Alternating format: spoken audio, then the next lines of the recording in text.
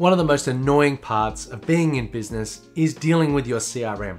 Wouldn't it be nice if there was some kind of less annoying CRM? Well, that's exactly what we're going to review today. Less annoying CRM helps you keep things simple and get more done. I do a lot of work with CRM, and some of the most annoying things out there are the constant add-ons required to run your CRM. There's another add-on for this, or there's another add-on for that. And after a while, the price is no longer the price. The price you originally decided to sign up for is like 3, 4, 5 times more because the features just aren't there in that standard base plan. But with less annoying CRM, everything is included in one price. That's pretty amazing. Another common gripe I have with CRM companies is that the support is often disinterested, but with less annoying CRM, their team are absolute legends. They have been with the company from the start. The average person has been there for at least 5 years. They know the system inside out, and they're ready to jump on a call or chat with you on email to solve your problem. Less annoying CRM is for you if you've got less than 20 staff, or perhaps you're working in a sub team within a larger company. But generally, it's a simple get up and go tool that's really easy to use. So ditch the spreadsheets and get yourself set up with systems and automation, but without overdoing it so that you end up with some kind of Frankenstein. So let's have a look inside the platform and you can see what I mean. Here's one I prepared earlier. I've signed up for a trial and let's dig around and take a look. So we've got our dashboard here and we can see that there are tasks, pipeline reports, client engagements, and we've got the agenda view and an activity report. Now, I've been able to add an extra activity report here by customizing the dashboard. You also do get this little agenda view so you can see what's coming up or what's happened previously. You can see I put in here, there was a site inspection and there was a meeting. So you can see what's coming up and also retrospectively what's happened already. Let's go into customize, and on this workspace, I can add a widget. We can add an activity report, a pipeline, task, or agenda. So if you've got lots of pipelines, you can see them in parallel and see how each one is performing. And then on the record type itself, I can go into the settings gear and I can select whether I want all calendars or specific and whether I want them condensed or expanded. Let's go expanded. And then I can give it a custom name. I can reorder them as well. And then I can also change whether I want them on the left or the right. You can also customize whether or not you want the calendar sidebar to appear. And that's pretty much it for the dashboard. Nice and simple. So let's go back home, and now we can see that we've got the calendar, and here's the activity report, which we just selected as an expanded view. So now we're showing all of the details that are in the system. If I go into the search here, I can quickly and easily find the company that I created and the contact that I created. If I hover over the plus button here, we can see that we can add a contact, company, task event. The consulting lead and client engagement are 2 pipelines that I have set up in the system, but you can customize those pipelines and their stages. If you hover over the contacts, we've got some contact groups that I created. Now, groups are a great way to bring the contacts together so that we know what type of contact they are. I've added a high value or a non-profit. You could have government, you could have small business, medium business, large, whatever you like. You can also have multiple groups assigned to an individual or to a company. If I go to view all contacts, now we can see the contact and the account that we've created. You've got the ability to search again here or select all and perform a bulk action. So the bulk action is we can attach, edit, export, or delete. If I come back over here, I can sort them, I can see the record type, and I can add a filter. On the calendar page, we can see a simple calendar, and you've got that day timeline view. So I can click and drag and create an event, give it a name, link it to an attendee or a contact, set a reminder, and then create the event. Alternatively, if I go back through, I can see some events that I created before. This one was a site inspection, and we can decide whether it's all day or whether it repeats. And then again, we've got those who's attending. So if you've got employees or if you've got contacts that you want to add, you can select those into that event. Now, there are different views on the calendar as well. We can see day view, week view, month, or agenda.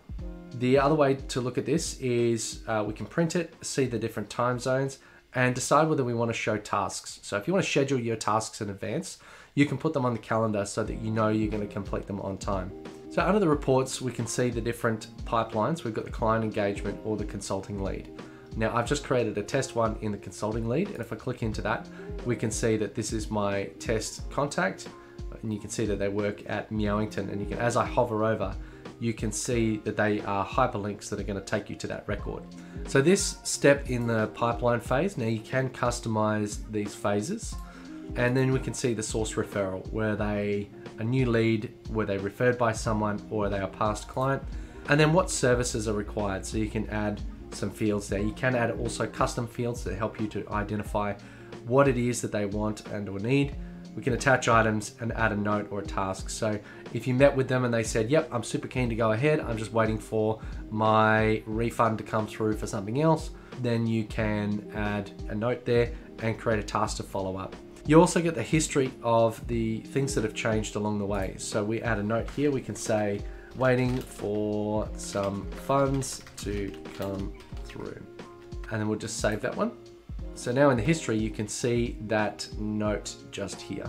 If we head back over to contacts and let's go and click into our contact here, we can see that there's a task, which is I'm going to bring them some coffee. We can see that they're related to a consulting lead, which is that discovery call scheduled. And we can see they're in the group, the high value customer group. As we scroll down, we got some other basic contact info, some company info, and we can see here is the note that we just entered on the deal. And we've got the event, I updated the lead, I also added another note previously, and that's when they were created.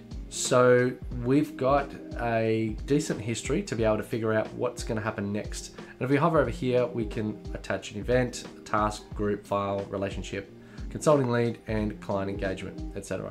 So a relationship is just a link between two different records. So you can link two individuals and call them a friend. If we go over to the contact actions over here, we can edit the contact, duplicate, merge, print, or delete. And also you've got those attaching options again as well. If we select edit contact, this is going to bring up all of the fields. We can add their address, a bit of a background note of how we know them and why, website, birthday, favorite coffee. I've added this one as a custom field and I'll show you how to do that. You've also got the ability to add a little image, which is nice to know what someone looks like when they walk in the door. Okay, so now we're going to go to my favorite spot, and that is the settings. I've skipped over the profile so I don't have to show an email on screen, but basically that's where you can link your Google account. Your notification preferences here just let you know when your email reminders and follow-ups come through from the system. You can select your display preferences, which is how you want to see the date and time format, whether it's your time zone, 12 or 24 hour, start of the week, etc. And then you can set some rules for how the workflows are customized. Now I've just clicked on the billing, and you don't normally get this when you are working with a software company. Normally they're trying to sell you and upsell you and cross-sell you. But I like this note. It's really thinking about me as the business owner, and it's saying you don't need to pay yet. You can still work around on your trial, figure out if it's right for you, and then if it is, okay, let's go ahead, but no pressure. And I think that's really honest and forthright of that company, and I really appreciate that. On the users, I can add new users here, and you just pay per user, so it's really simple. It's either on or it's not. Teams, when you've got a number of users in there, you might be able to delineate through teams such as your sales team, your operations team, and your admin team, for example. Your company branding, this is where you get to add your logo, and you'll notice that I have changed the color scheme to green, but you can select gray, magenta, purple, orange, etc. from here. So if I go back to the default view, save changes, now we can see it's back in the standard branding of LA CRM. Close account, unlikely to do so. Integrations, there's quite a few integrations already out of the box, but you've also got the ability to connect in with Zapier, which then means you've got 5,000 plus other applications that Zapier connects to that you can then link and automate your business with. There are a number of other integrations here. Now in your email, you do have a way to integrate with your default email platform so they can bring information backwards and forwards. And you can also integrate with email marketing platform, being MailChimp, or any other mailing platform that you use via Zapier, as well as having a BCC email that can forward emails into this system. If we go into the calendar, if you want to have different calendars for whatever reason, you can create them here and then give it another color. I mentioned groups earlier, which are a great way to organize your contacts and just make sure that you really understand how you're approaching each contact. So I've got here non-profit and then high value customer. So a high value customer I might give a little bit more attention to, and a non-profit I might give a bit of a discount to.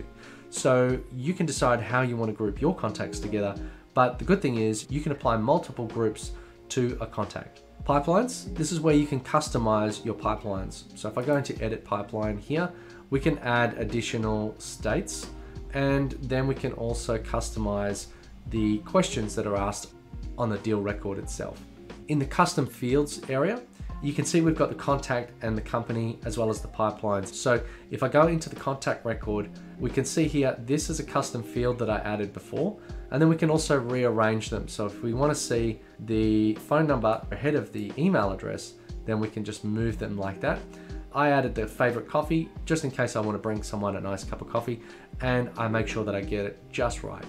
You can export all of your data, which is a great way to mass edit and clean and update. You can bulk merge duplicate contact. And if you're a programmer, you can access the API. Now, when you're just getting started, you might want to import a large number of contacts. To do that, you just head over to the add, and you've got this import in bulk. So you can import from your calendar, you can import more options, but if we're gonna go import contacts, we've now got the ability to select from a range of sources. So we can go from a spreadsheet, different CRM, Google, Outlook, LinkedIn, Mac, and some others. Importing your contacts is generally one of the first few steps of getting started with a CRM. So I highly recommend you read through the useful knowledge articles that they have here. And they've got a ton of videos as well to help you along on how to implement the system. And as I mentioned earlier, the phone support is never too far away. You can sign up to Less Annoying CRM's generous trial by signing up with my affiliate link, which will be in the description below. A free trial is simple and there is no credit card required, so you can jump in and see for yourself how simple and easy it is to use. So there you have it. If you usually get frustrated with your CRM, remember that it's in the name, Less Annoying CRM. Sign up with my affiliate link in the description below. Thank you for watching.